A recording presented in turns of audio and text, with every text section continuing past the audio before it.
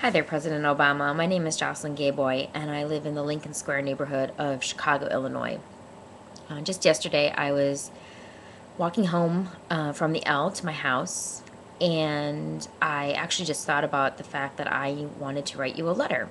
And then today, I got an email asking us to send in videos or emails to share our stories about our economic hardships or our stories during this economic crisis during this kind of during the recession and everything.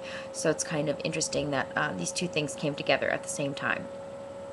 I work for a midwife in the Lincoln Square neighborhood, and actually, that in and of itself is a job that's rife with stories about healthcare and people not compromising their health choices due to lack of insurance and all of that sort of stuff. I'm the office manager, so I see lots of that every day, but that's not what I'm going to talk about. Actually, I was walking home from the L, and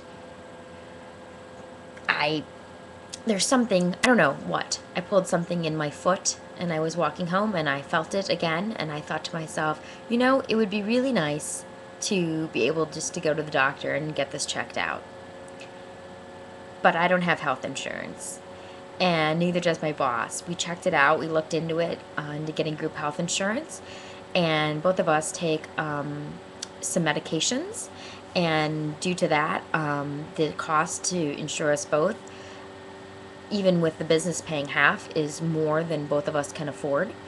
And so we were unable to get health insurance. And luckily for me, I'm on a patient assistance program, so my medicines are in fact taken care of, because the cost of all of them together is far more than what I pay in rent. But I just thought to myself, it just would be really nice if I didn't have to think about that. If I didn't have to think about, because it's not horrible, it's not debilitating, I can walk, I don't have to go to the emergency room. So it just gets crossed off my list. It's something that I'm unable to do. I don't have the money to go to the doctor to have him look at this and see what it is. It would be something that if I had insurance, I'd make an appointment for. And I just thought about that, and I thought, how unfortunate that that's something that I'm unable to do. Go to the dentist. I know I need to go. It's been a couple of years. I normally go twice a year if I have health insurance, and I just can't go. And I don't know. It's a shame. Um, yeah. And then the other thing I thought about today, actually, before I got this email as well, was I was grocery shopping, and I literally, again, I live paycheck to paycheck. I'm probably not the best manager of my money that I could be, but I don't have a lot of extra money either. And I was grocery shopping and picking up a few things, and I was the produce aisle is kind of the first thing I run into on my way into Jewel, and I stopped. It had been a while since I got groceries, and so I was picking up a few things, and I stopped at the fruit, and I literally thought to myself that I would splurge and get some strawberries and some raspberries. And again, I just don't think that fruit should have to be something that is a luxury, or something that I should have to consider to be something that I'm treating myself to.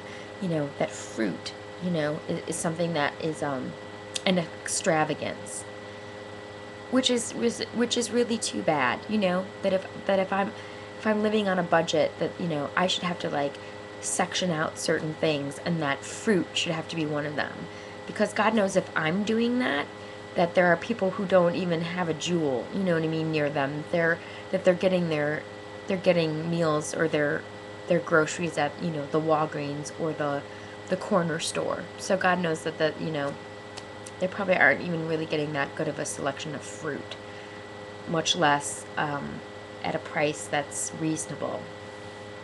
So yeah, I was just thinking about that, and I just wanted to write you a letter and tell you that I'm glad that you're doing everything that you can to help us. And I think the stimulus plan is a great idea. And, I know there's all these comparisons being tossed around about Lincoln and FDR and all of that. And,